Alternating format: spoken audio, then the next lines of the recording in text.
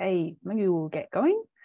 So hello everybody, thank you all for joining us for this webinar, which is part of our series of presentations being delivered on applying evidence in practice as part of the Comorbidity project, which is funded by the Australian Government Department of Health. My name is Christina Morel. I'm a Senior Research Fellow and Program Lead of Treatment and Translation of Complex Populations at the Matilda Centre for Research in Mental Health and Substance Use at the University of Sydney.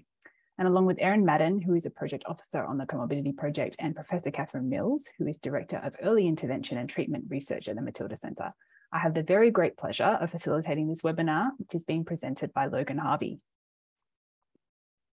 Before we start, I would like to acknowledge and pay my respects to the traditional owners of the lands on which we're meeting, and of course recognise that we are across Australia today.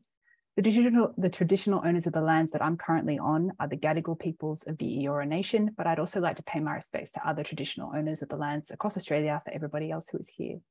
I'd also like to recognise and acknowledge the many people with lived experience of mental illness and substance use, as well as their families and carers, many of whom have very generously contributed to the development of the comorbidity guidelines and our other resources. If you've been to one of our webinars before, you would have heard these few introductory slides already, so please feel free to tune out for a minute or so and come back. But just to quickly go over a few things before we begin, just to let you know, whether you're joining us live or watching the recording, you're in listen-only mode, which means that we can't see or hear you. So don't worry about muting yourselves or turning off your cameras, just make sure that you can see and hear us. And secondly, I'd like to draw your attention to the Q&A and chat buttons on your screen. So please feel free to click on the Q&A button and type in any questions that you have for Logan at any time during the presentation today. If you have any comments or anything other than questions for Logan, please use the chat. This just helps Erin and me identify any questions that you have and pull them out for Logan and separate those from the general comments. If you have any technical issues during the webinar today, you can contact Zoom support, or you can access the recording of the webinar, as well as PDF handouts of the slides from today, which will both be available to download from the website on your screen there. And we'll also be sending a follow-up email to everybody who's here with a link to access those. If you find Zoom chat distracting, you can have a play around with the settings on your end to disable what messages you see.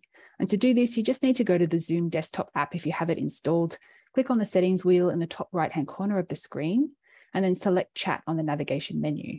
And you should then be able to change what messages you see by changing the push notifications or even your do not disturb times. But it can take a little bit of fiddling around to get the settings right. So I've put the Zoom link there in case you want to follow up on that later. And I think Erin's going to post that in the chat as well.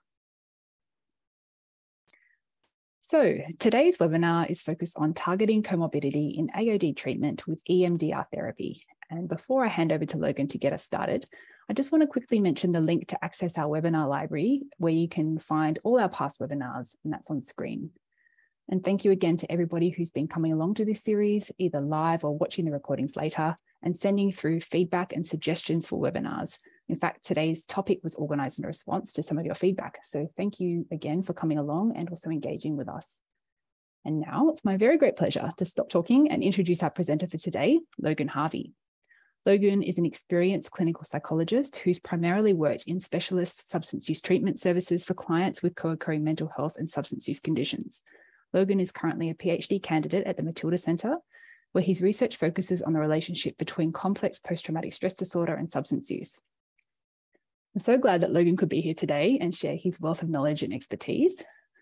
So I will hand over to him to get us started. Thank you so much, Logan. Okay, thanks, Chris. Thanks for coming along, everyone, today. I'm going to be talking a little bit about EMDR and giving a bit of a general introduction to EMDR and how it can be used in a substance use treatment setting. So obviously after today, you'll have a bit of an idea of how EMDR kind of works, what it looks like, and a bit of information about the evidence base. And I'll also give you some information about the training if anyone's interested in that.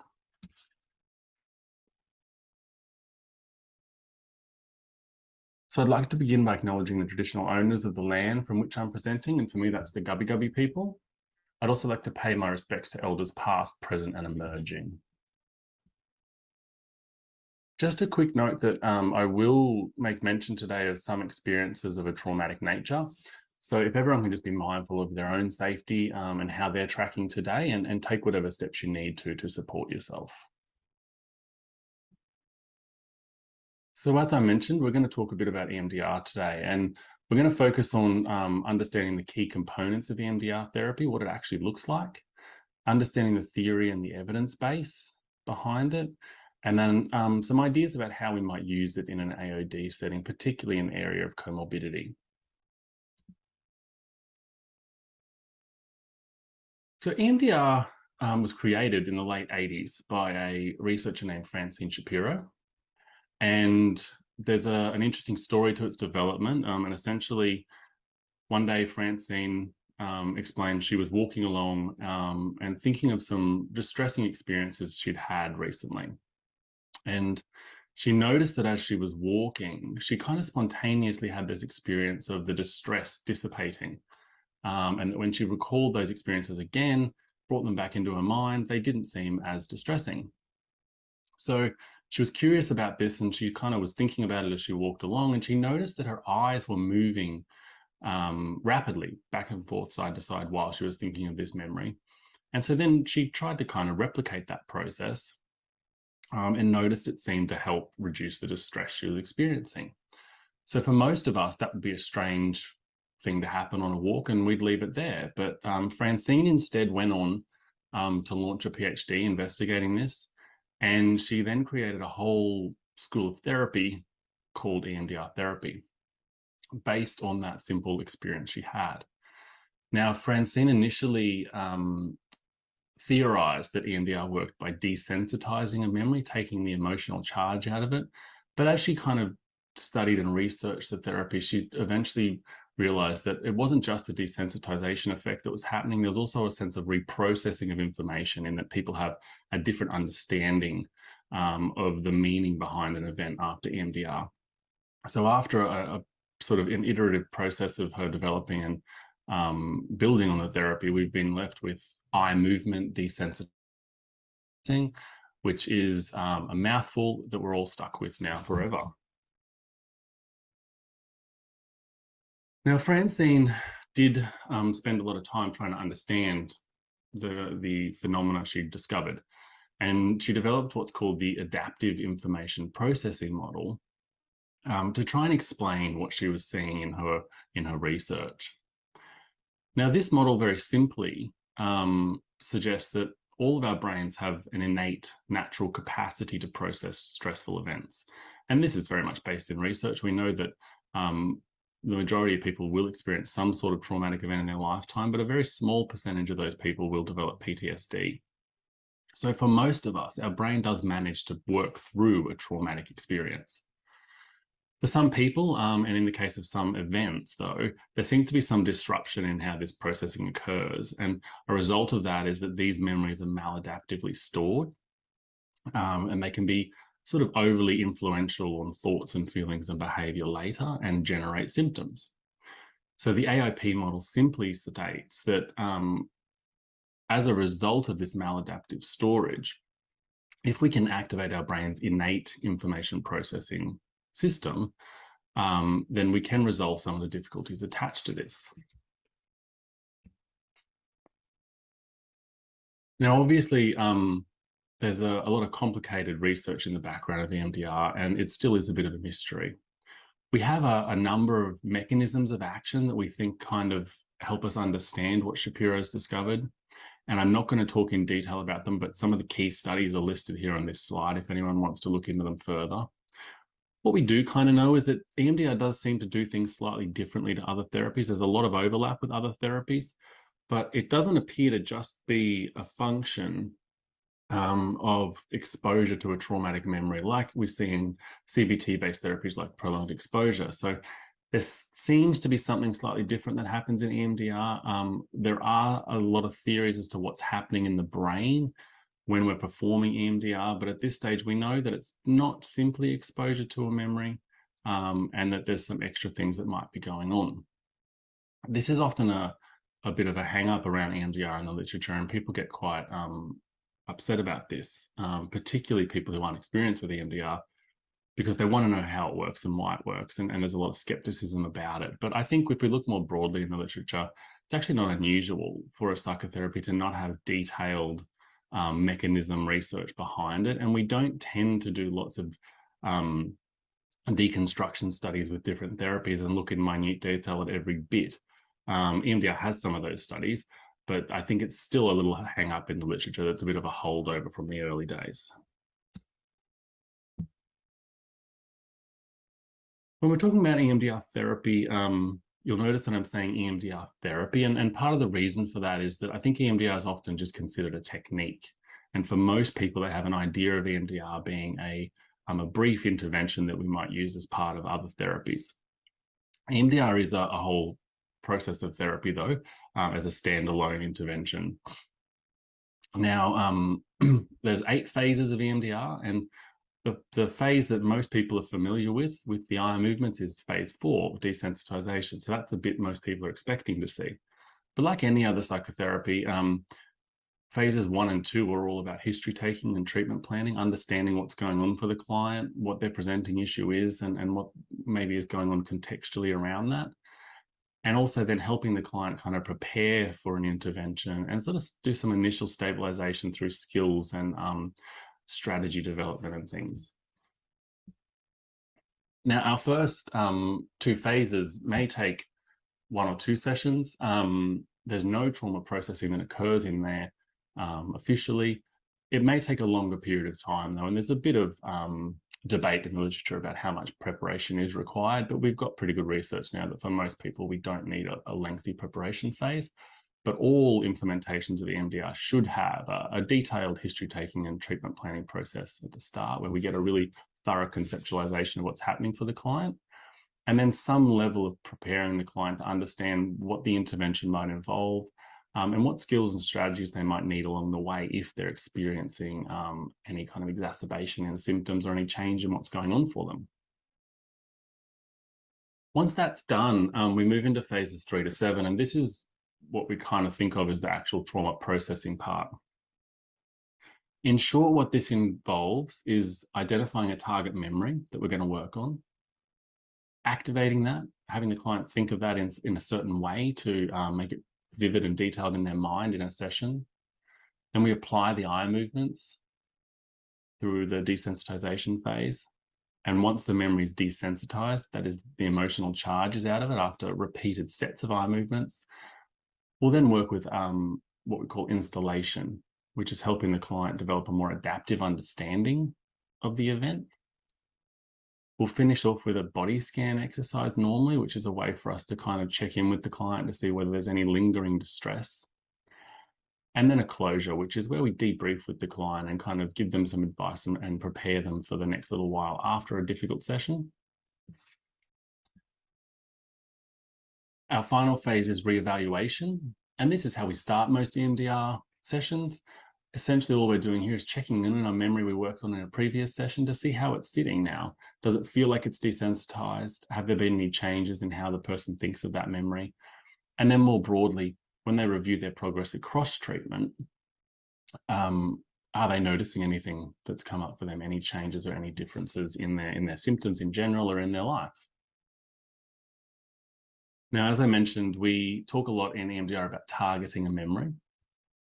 And when we're talking about that, there's sort of 3 components of a memory that we would work with.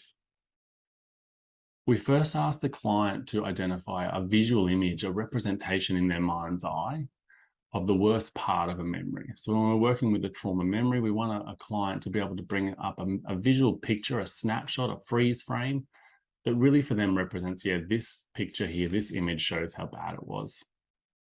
Now, while they're bringing that image up, we want to get an understanding of what kind of ideas are attached to that.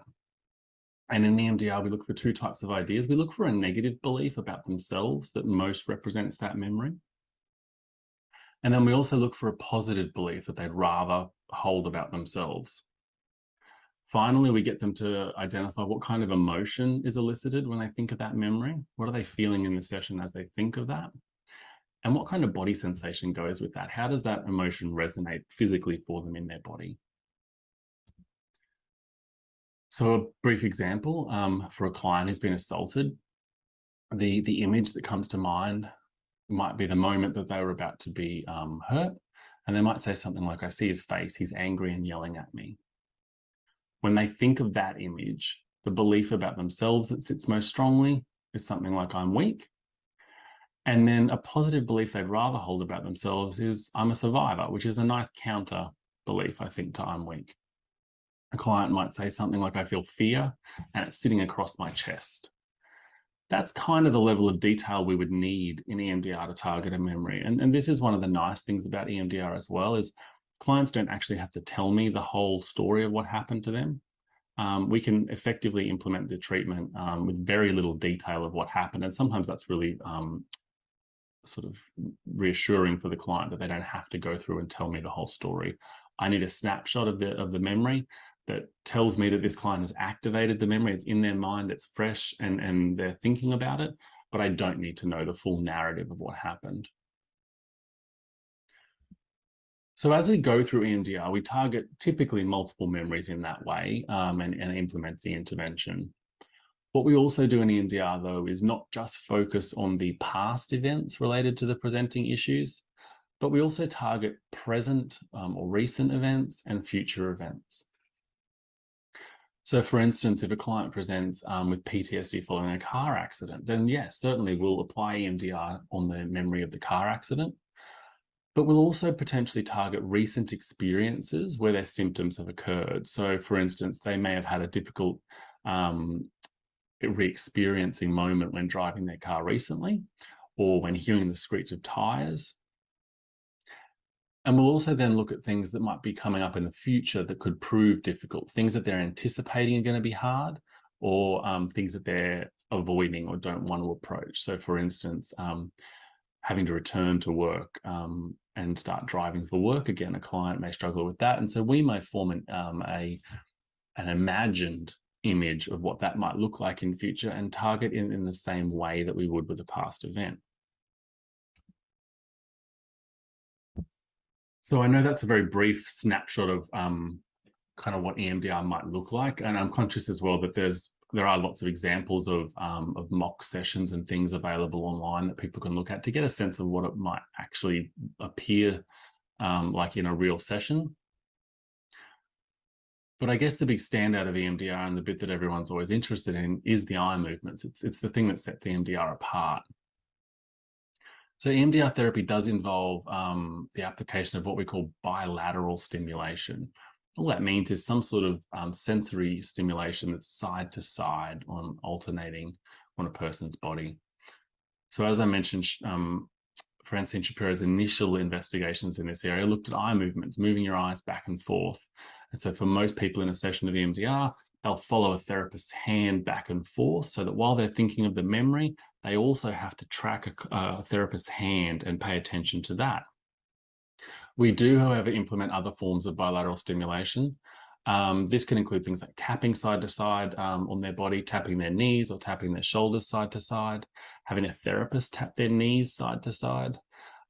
We can use things like auditory stimulation, so wearing headphones that play tones side to side that alternate, or holding what we often call buzzers, which are just small little devices. You hold one in each hand and it buzzes and vibrates in an alternating pattern, similar to a feeling that your phone would have when it vibrates. So there's lots of technology and devices that have been created for EMDR.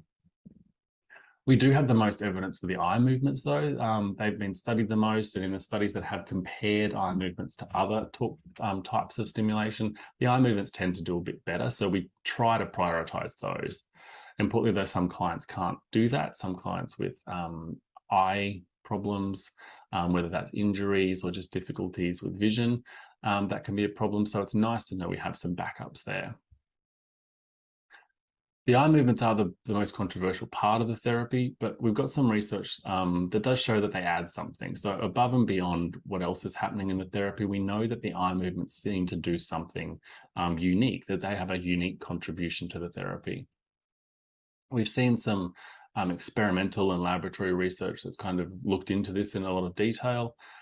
And we know that even in a laboratory setting, if we get people to think of an aversive memory or a difficult memory and then perform some sort of visual tracking task, whether it's similar to EMDR or something else, there's some studies looking at things like people playing Tetris.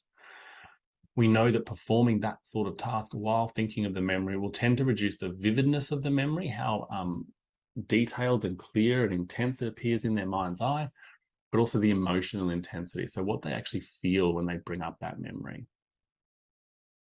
We have some theories about how it may happen, as I mentioned earlier. So the one that seems to be attracting the most research evidence nowadays is the working memory theory, that kind of suggests that by having a client perform an eye movement task while thinking of a traumatic memory, it'll tax their working memory. So it uses up their attentional abilities. So they can't be fully immersed in the traumatic memory. And instead, they're kind of forced to keep part of their attention focused here and now and part of it focused on the memory in the past. And so in EMDR, we often talk about having one foot in the present and one foot in the past, one foot in the memory, one foot in the room with the therapist. We have some studies that show that performing this kind of eye movement process in therapy, as in EMDR, does seem to reduce activation of the limbic system. So it turns down that kind of emotive response that happens when we think of the memory. And so it seems to be that if we can get this right, this balance between bilateral stimulation, focusing on the sensory input in the room and also the memory itself, that it allows the brain to reprocess the target memory. And part of that is desensitizing it, so it becomes less distressing. And the other part of it is developing new understandings of it. And I think it's an important part of EMDR that's often overlooked. People think of it as a desensitization therapy only. So we have some really good evidence for EMDR now. EMDR has been endorsed by a range of different treatment guidelines around the world. But you'll notice that I've stated here that the evidence for PTSD is very clear. And the reason for that is that the early research all occurred around PTSD. And certainly most research has occurred in using EMDR to treat PTSD. So in that area, we've got really strong confidence that EMDR is effective and is as effective in a lot of studies as our standalone kind of CBT interventions that most people would be familiar with. We do also have some nice evidence, though, starting to emerge in other areas. So this is some studies that give an example of the sort of work being done in the area of depression, and in particular using a trauma-focused approach to treating something like depression. So that instead of focusing on maybe the symptoms of depression, like a lot of other therapies would, we would instead kind of focus on the events or the early experiences a person's been through that may underlie their symptoms of depression. So we have some nice evidence now that this sort of approach is particularly useful for people with recurrent episodes of depression that maybe haven't responded to other treatments. And so depression's an area that really kind of shows the utility of EMDR outside of PTSD. There are many, many, many protocols and applications of EMDR in the literature. And if you start doing some Googling, you'll find that EMDR has been applied to all sorts of things. The vast majority of them don't have a lot of evidence. And part of that is that they're often implemented in very different ways across different studies. And also the studies tend to be small and of pretty low quality. So we have lots of confidence in the area of PTSD, and there's a few other areas, depression, OCD, where we have some emerging evidence, which is looking quite strong, and a lot of other areas where there's some evidence, but not a lot of high quality evidence. So that kind of brings us to EMDR and substance use treatment. And when we're looking at this area, the old kind of conundrum of the chicken and the egg comes up. Do we treat the substance use issue, or do we treat the factors or the symptoms or the issues that are maybe perpetuating or maintaining or underlying the substance use? In the EMDR literature, this is kind of conceptualizing two different approaches to treatment in this area. One is addiction-focused treatment, and I use the word addiction here because that tends to be how this is described in the EMDR literature. The other is trauma-focused treatment. Now, addiction-focused treatment involves using EMDR to specifically target components of the addiction or the substance use disorder. So this includes things like targeting cravings and urges related to substance use, or addiction-related memories. So things like memories of the first use of a substance, or particularly salient memories of relapse or adverse events. Often clients can recall particularly emotive or strong experiences of using a substance, and often if you have a client recall a memory like that, they'll experience a craving in the moment. So sometimes in EMDR, we can actually target those sorts of events, and there are protocols that have been developed around that approach. The other side of the coin is trauma-focused treatment, and this involves targeting kind of the comorbidity side of things to reduce the addictive behavior indirectly. So often this is around targeting adverse events, traumatic experiences that are related to comorbid symptoms and long-term negative self-beliefs. So in this approach, we may not actually target any of the specific substance use-related issues. The addiction-focused approaches do have a bit an evidence base that's there. There's some laboratory kind of experimental studies that show that using EMDR tasks can reduce craving and the intensity of visual imagery around addiction-related memories. So these are often performed in relation to things like nicotine and also food-related issues. And so typically what they'll do here is have a client recall an experience of using a substance like smoking a cigarette. They'll get them to think of a really detailed, intense memory of using that maybe elicits a craving, and then perform some sort of eye movement task. And what they tend to see is that the level of craving will reduce, and the visual imagery associated with that might also change.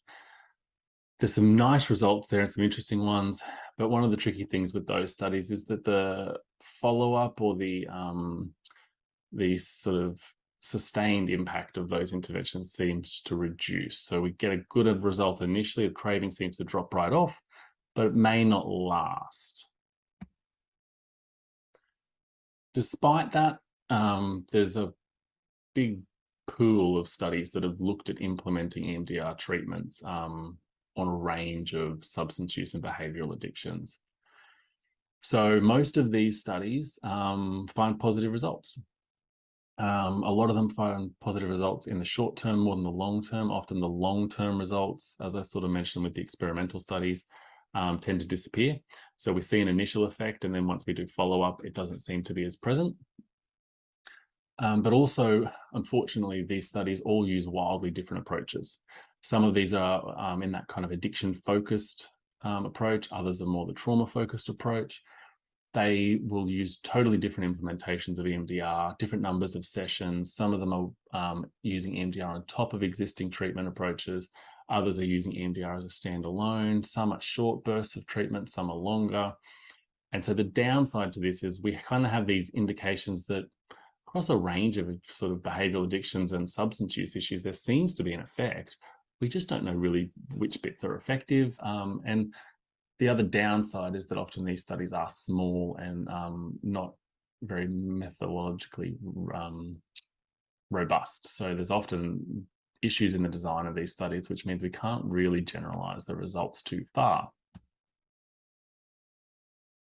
The reviews that have been conducted to date on all of this literature tend to show that, yeah, there seems to be something there.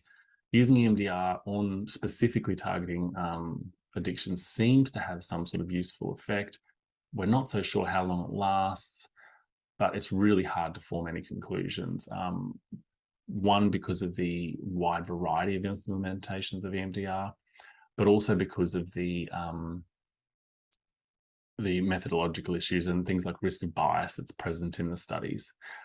There's not enough evidence to make any definitive statements at this point, and not enough evidence for any kind of meta-analyses or anything like that that could give us a sense of, across the board, what does this look like?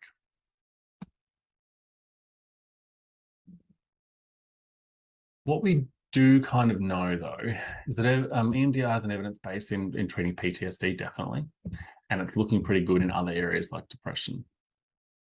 It does seem to have an impact on craving and the intensity of thoughts about substance use. We're not sure how sustained those impacts will be, though. And studies generally show a positive effect of EMDR on substance use, even though we can't quite narrow down exactly what approaches might be most recommended. I think, though, if we look at that literature in the broader substance use literature, we can start to see maybe some of the utility of EMDR. So one of the things that we know for sure is that most people seeking substance use treatment will have experienced multiple adverse events in their life. They will have typically experienced both childhood and adult trauma experiences, and these will be both prior to and during their substance use. We also know that the majority are likely to have some form of comorbid mental health symptoms. And we know that particularly trauma-related disorders and things like anxiety and depression are particularly prevalent in this population.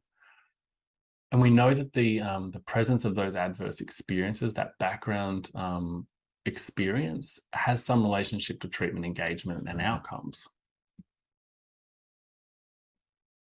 We also know that EMDR has good treatment effects on symptoms related to adverse events like traumatic experiences in different populations and presentations, and not just in PTSD. We know it's an efficient treatment. It's pretty quick. And there's some evidence that it's a little bit quicker than CBT even. It doesn't require a lengthy kind of level of preparation. It can be used fairly quickly when implemented well. And it also doesn't involve homework. So in terms of a treatment to be applied in low resource settings, it's actually pretty useful. We also know that this sort of trauma-focused intervention is quite safe and effective in a substance use setting. And we've got lots of research into other trauma-focused interventions that have kind of helped us build a big literature base there, even outside of EMDR. So if we kind of take all of that information together, we can kind of get a sense that there seems to be some positive utility of EMDR in treating addiction. We're not sure exactly what. We do know it's definitely useful for treating symptoms related to adverse or traumatic events. And we know that most of the people that we're going to be treating in this area will have those sorts of symptoms and will have experienced those sorts of events. So given that, it seems to be that EMDR might be quite a useful intervention to add to our toolkit in this area. So I want to give an example then of one of the ways we might use something like EMDR in this area. And this is not an addiction-focused example, quite specifically, because I think we can think too narrowly about EMDR in this space, and we need to really look at what we know EMDR is effective for and start there and implementing it. So this is a little summary of a client that I'll call John, who was a gentleman I saw for methamphetamine use, and he also had comorbid depression. He kind of presented with this repeating cycle of abstinence and relapse and depressive symptoms, and he would typically fall into a depressive episode that would often see him kind of giving up, disengaging from things, dropping out of treatment, feeling just really hopeless and useless and like there was no point. He'd had multiple attempts at treatment. And one of the big themes that came through with John was that he had really significant issues with his self-worth. So based both on his substance use, but also his broader life, at the core of what was going on for him, he really felt that he was quite worthless. And every treatment failure, every relapse, every thing that went wrong in his life seemed to confirm that for him. So when John and I sat down and looked at his life and some of the things that had been going on for him, we saw that in his childhood, he experienced a lot of emotional neglect and abuse. This included things like being overlooked and disregarded and dismissed, but also clear abuse, ridicule, criticism, verbal abuse, things like that. In his adolescence, he was bullied quite severely, and this ranged from both kind of exclusion and humiliation right through to physical assaults. He developed a substance use issue in his adolescence, and related to his substance use, he had one particular very difficult experience of relapse, but a lot of others that were difficult, and also one very scary overdose experience. In his early adult life, he'd experienced a few incidents of interpersonal violence related to his substance use, and also one very significant relationship breakdown. He also had a range of experiences related to treatment that were quite negative. So these were really stigma-related experiences, being spoken to very poorly by health workers in different areas. And this is in primary care, but also in hospital settings. And then also treatment setbacks, like we often see, you know, people might struggle to engage in treatment or have hiccups along the way. And he had some particularly damaging experiences where significant progress he made was quite derailed, and he felt quite dismissed and sort of cast aside in those instances when he was excluded from treatment. So when we looked at all of this together, John and I sort of noticed very quickly that across his whole life, the trajectory of all of his experiences that brought him into treatment were consistent with this underlying theme of him feeling worthless. And when he talked about his substance use, when he talked about his depression, this was the kind of headline of that article. This was the title of the movie about his life, basically. So we decided that this seemed to be pretty crucial to both his substance use and his depressive symptoms. And we thought we better kind of focus on this a little bit to try and better understand this and see if we can reduce the influence of this sense of worthlessness. So what John and I did then was we mapped out a series of targets for treatment that were kind of key examples in his life that had taught him maybe that he is worthless. John had been through hundreds of difficult and adverse experiences, but we didn't identify every single experience. What we looked for were the experiences that were most distressing or difficult, the ones that really stuck with him, that he thought about a lot, but also the experiences that really characterized this, that really showed, yes, this is what it was like for me, and this is how I got to where I am, basically. So there was one experience in his childhood of his mother telling him that he was a waste of space and kicking him out of home. And that was when he was quite young. He was, I think, 7 or 8 years old, and he was kicked out of home and slept outside for a night while all of his family was inside. There was a particularly violent assault in his adolescent years at high school that was quite humiliating. He had his first major relapse, in which he lost a job that he was very proud of, and had a real kind of derailment of his life. The loss of a key partner in his early adulthood. And then one particularly difficult experience in an emergency department where he was really interrogated. He was left in pain, told he didn't have a mental health problem, dismissed, and essentially wasn't provided the treatment he probably deserved. So across those phases of EMDR, this is kind of what it looked like for John and I. We focused initially on really getting a shared understanding of his past and how his negative self-worth issues kind of developed.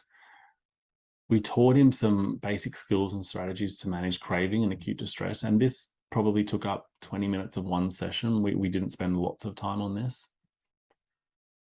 He was taught how EMDR works and given the rationale for why we might use this intervention.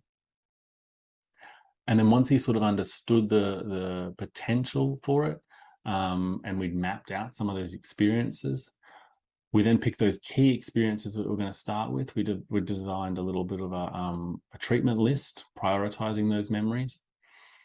And then we activated those memories and applied EMDR to them.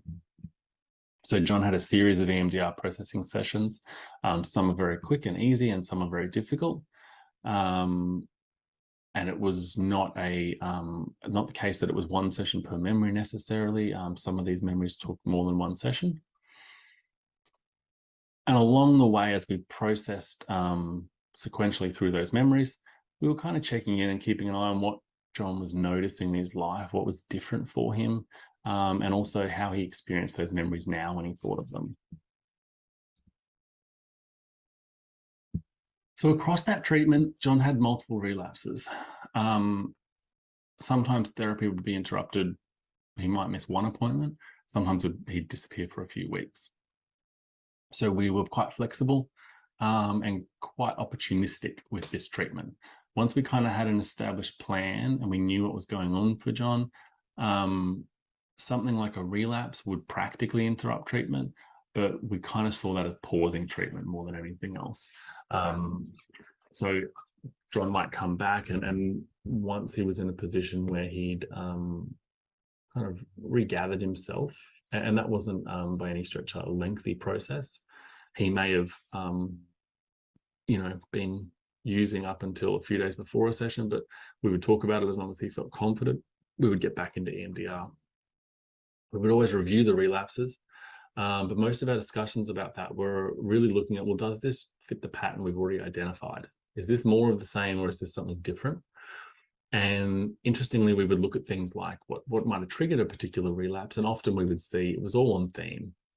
Experiences in his life or things that happened that really reinforced that idea that he's worthless, or triggered that in some way, often led to a relapse. We targeted some recent events that reinforced this, including some of those little relapses and difficult events that were going on in his life. And then we also targeted some feared future events.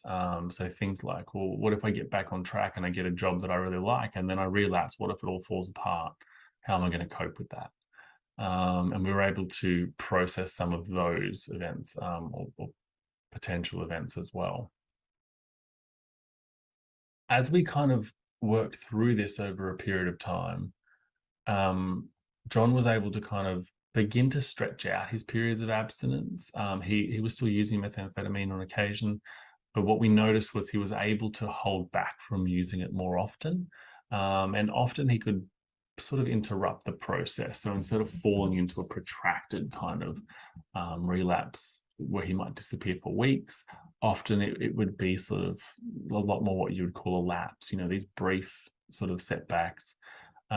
And sometimes he would come in and he wouldn't have had significant adverse events related to his substance use, and he wouldn't speak kindly of himself about it, but it wasn't having the real dysfunctional impact on his life that it was previously. Part of the reason for that was that he was really able to start recognizing the pattern that was there, and the way that his beliefs about himself and the experiences he'd had in his life really predisposed him to have his substance use issues. And just kept maintaining it and kept it going on and on in this recurrent pattern. So once he got on top of that and he could recognize that, John could really start to exert some control over that, and also have a sense of being able to catch it early and notice what was happening. And overall, this had a big impact on his quality of life, even though he was still using substances at times. So that's a bit of an example of how EMDR might look in this setting. Now, John was seen in a public AOD clinic, in a busy public AOD clinic. As I said, he was seen quite opportunistically, because when he was doing well, we would try and do as much treatment as we could. And if things got difficult, we might have to have pauses. There were lots of times where therapy may have been interrupted, but we really just tried to work around that. His sessions were mostly 60 minutes. His first couple of EMDR sessions we did for 90 minutes. At times he'd be seen twice a week when he was doing well. Other times it might just be once a week or once a fortnight, depending on how he was going. But all up, he had about 15 sessions over this particular course of treatment.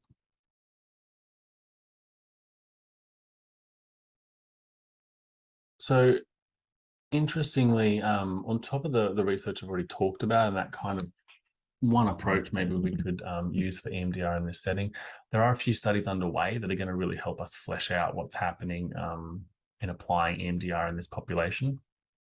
And fingers crossed, some of these should start to be published soon. But I'm sure all of you are probably interested in how we might get trained in EMDR, and I know that's certainly something people are contacting me about quite regularly. So in Australia, EMDR training is overseen by the EMDR Association of Australia, EMDRAA. And there's a list of trainers who are accredited, available on the EMDRAA website. And each of these trainers have had a process of review conducted on their training to ensure that it meets a standard curriculum of what we expect to be included in what we call an EMDR basic training program. So Our EMDR basic training program is the start point for anyone who wants to learn EMDR. This is 50 hours total. It's normally 20 hours of lecture-based learning and 20 hours of skills-based learning. A large component of EMDR training is actually applying the therapy in workshops. And so typically large chunks of your workshop will be spent practicing this intervention on each other under quite close supervision. So if you intend to do training in EMDR, be very aware that, yeah, you'll have some experience of what it's like yourself. And I know for myself, when I first trained in EMDR, I went in as a skeptic. I didn't really believe in it. And then I had it applied to me as part of the training and it worked. And so here I am. Obviously, that practicum and skills-based learning doesn't involve working with traumatic material.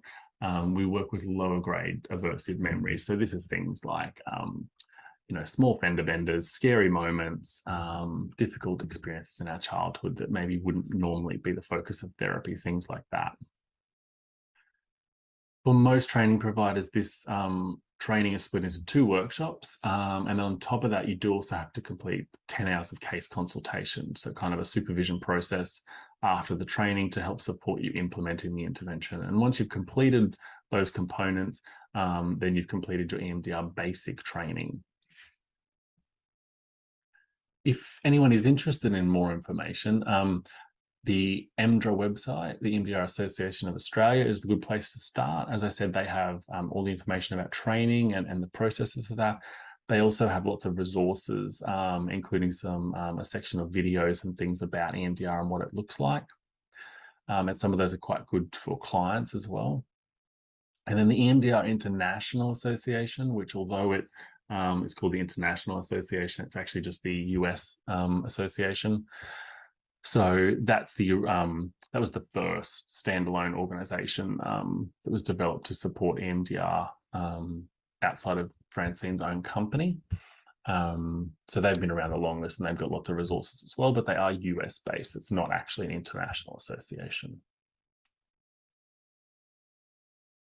So in summary, I guess EMDR therapy is a trauma-focused treatment approach. And so when we're doing EMDR, we are working with difficult memories and experiences that people have been through. And we use those experiences to conceptualize their current presenting issues, including substance use. It does have a good evidence base for things like PTSD and depression, and it's developing elsewhere. In the area of addiction, like I said, it is a murkier evidence base. And so we do have to kind of tread a little bit cautiously there. It doesn't mean we can't use it, but it means we have to be clear that it maybe isn't always going to be our frontline approach. What is useful about EMDR, though, is that because of the overlap of substance use and addiction issues and trauma-related issues, EMDR can be particularly effective on those comorbidities, and it seems to therefore be a nice addition to our tool set for comorbidity, and also to understand those underlying patterns of substance use.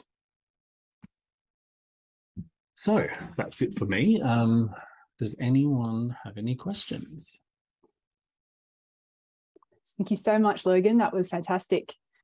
We have had quite a lot of questions come through, and we do have a bit of time to go through them. If we do not get to your questions, Logan has put his email address on screen there. So I think he's happy for us to let you know that you can email him and follow up. But I will start us off by going through some of these questions that you've asked us. So first of all, Logan, what is your experience using EMDR in clients or among clients who present with psychosis, particularly with drug-induced psychosis? So there's a small evidence base for treating comorbid post-traumatic stress symptoms in clients with psychosis, and there are some better, larger trials that are going on right now using EMDR and other trauma-focused treatments in that population. In general, we have some indicators in the literature that it's safe to use trauma-focused treatments in populations with psychosis. I have done it as well, and my only advice with that is if someone's in a substance-induced psychosis that's quite acute, I typically wouldn't engage in something like EMDR until that had resolved. However, in clients with more chronic psychosis, where maybe they live most days with experiences of delusions or hallucinations, as long as that's relatively stable and they understand the treatment, then I've used it in those populations with reasonable effects and no issues. So again, it just comes back to that issue of if it's very acute psychosis, you wouldn't want to be jumping into a trauma-focused treatment immediately. And I think that actually there's another question that when I was reading through these, and there have been a lot, so I've been trying to keep up with them, it did remind me, I guess I wanted to ask you as well, are you able to conduct EMDR among people who have, I guess, cognitive impairment? Yeah, again, in the Netherlands, there's some studies going on specifically looking at this, at clients with intellectual disabilities of different levels, but also other conditions like that. So the main thing with this would be that it would depend on the client's particular intellectual disability, cognitive impairment. So for instance, when we're working with clients with an acquired brain injury, I've had clients who can't do visual tracking, and we found that EMDR wasn't very effective. I've had other clients where it's been absolutely perfect. So it will depend a lot on their cognitive profile. But my advice in that area is always to get advice around what kind of cognitive impairment they have, and then just be really clear that they have capacity to understand what treatment we're engaging in and the rationale for it, and then gently stepping in to see what sort of effect we get. I might just jump in as well, related to that answer you gave, is a couple of the questions we're asking about how it works with clients perhaps who aren't able to visualize a picture for many reasons, I guess, but including aphantasia as well. So when we talk about getting a client to bring up an image of the trauma, that's really just an approach we use to activate the memory. So if I ask a client to close their eyes and think of that memory and think of the worst moment of that memory, most clients will have a picture pop up spontaneously. However, if they don't, it doesn't mean that we can't use EMDR. It would purely just mean that we want to make sure that the memory is activated, it's in their mind, they're thinking of it and experiencing it. So for instance, I've worked with clients who've had motor vehicle accidents or assaults where they don't have a clear visual representation of what happened. And for some of those clients, they generate one that may not be accurate because they were unconscious. So they have an idea in their mind of what happened, and that's kind of what they picture. And then for other clients, their experience of EMDR is not related to visual imagery, and it's instead emotions, thoughts, body sensations coming up during processing that they experience instead. So yeah, it can still certainly be used. Gotcha. Thanks, Logan. Another question's come through asking about your thoughts around the evidence for using EMDR for treating pain, in particular the work of Mark Grant. Yeah, I think this is another great example of where EMDR often runs ahead clinically before the research. And so it's been used to treat chronic pain for a long time because of the overlap often of chronic pain and adversity and trauma. And so Mark Grant has developed protocols and approaches to using that, and some smartphone apps that are used very, very heavily in the EMDR community. There are some trials that have looked at this that have actually gotten pretty good results and good effect sizes. But again, it's that same old story of perhaps they're not as larger trials as we need. There may be some methodological issues. And so I'm aware there are some bigger trials going on now that will hopefully give us more clarity, but it's a little bit like substance use where we've got these kind of positive indicators, but the evidence has some issues. Yeah.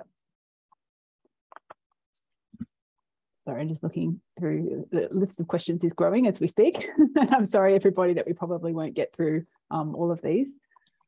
I will just say, a few of them are around different comorbidities, aren't they? Yes, that's true. Yeah. Yeah. I'll just quickly say about training. I see there's a few questions about training. People can go to the EMDRAA website, and I might even just pop the little link in. There are eligibility criteria to train in EMDR. And alongside that, there's also a a process by which if someone maybe doesn't meet all of the eligibility criteria, but do meet most of them, they can apply to train under what we call exceptional circumstances, where they can kind of put a case forward and say, look, I don't meet this criteria, but I meet all of these other ones. Can I do the training? So there are minimum requirements of qualifications and things, but those are all listed on that link I just posted in the chat. Excellent. Thank you very much for that. I'm just going back up to the top of the questions here. When you talk through quite a really detailed case example, and there is a question here about how long it took for the history taking and the treatment planning for that example. I think with that client, it was probably 2 to 3 sessions, but I think in most cases, it's a bit of an evolving process. And part of this is about the more EMDR you do, the more effective you get in considering clients in that way. So I think you can become more and more efficient at how you conceptualize those clients in that way. But when I first started this took me, session after session after session of trying to work out what was going on and where do we start and are we ready to start and all of that. So that's where the good supervision comes in as well. And also, I'm wondering, as an issue that's across trauma-related therapies of many kinds, is that question around stabilization and what sort of level of stability does a person need to have, in your opinion and experience, before commencing EMDR? Yeah, I think when I first started, I was seeing clients for 12 months plus before I'd start trauma-focused work, and that was sort of how I was originally trained in therapy. And then, but nowadays I'll often start EMDR with people in session 3 or 4. So it does vary based on the client. And the worst bit is there's no hard and fast rules. But in general, what we want to see is that as a therapist, someone would have a really clear understanding of what's going on for a client. They understand the symptoms and the experiences. The client's able to tolerate distress enough to sit in a session and work on the material and think of it. And that the client's practically able to attend. So if a client doesn't have a fixed residence, that's okay, as long as they can come and see me every day and they've got somewhere that is safe enough to go to after a session. Similarly, if a client's using substances, that's okay, as long as they're not going to come into a session grossly intoxicated and unable to participate. For a client who's heavily dependent on a substance that they use every single day and have done for 20 years, it is probably a better option for them to stay on the substance rather than to try and come in abstinent one day and enter some sort of withdrawal process. So it is very much based on each individual client, and there's a variety of factors there. It also sounds, as you're talking that through, that a lot of that has come with so much of your experience as well. Yeah, definitely. I mean, I used to work on the rule that, we want to try and get them to be not using a substance for 24 hours before or after a session. And I tried that for a while, and that is somewhat like herding cats. So I just didn't kind of stick to that hard and fast rule, and instead I base it on the client and how they're going. And I've had experiences then where clients maybe haven't gotten as big an effect from EMDR if they've used lots of substances after a session. But that's kind of our worst case there, is that it's probably not going to work. Or there's a smaller amount of improvement than they might have. Exactly. They weren't, but there's still something, right? And they still have a positive treatment experience, which I think is very important. Okay, there's quite a few questions that we haven't got to, but we're almost out of time, so I'm just going to wrap up. And actually, Logan, if it's all right with you, I might send the questions that are remaining here to you, and perhaps we can post answers to those on our website. Certainly. And then if there's anything else that people, just put you on the spot there, so that I'm cornered you. I'm happy to receive emails. Good, okay. And anything else, please feel free to get in touch with Logan to follow up. So just as we're wrapping up, just wanted to briefly mention our comorbidity guidelines and our resources, which this webinar series has been based. If you wanted to look up any more detail about those, you can at our website there. And what's wrong with my presentation here? Okay, you can also download a copy of the guidelines as a PDF. So thank you again, everybody, for joining us for this webinar. As I mentioned, if you're interested in viewing this recording or having a look at our library of past webinars, you can do that at the website that's on screen there. Thank you again, and thank you so much, Logan. It's been a real pleasure to hear from you and your expertise today. And everybody else, please enjoy the rest of your day. Thank you so much. Thanks, guys. Thanks, Logan.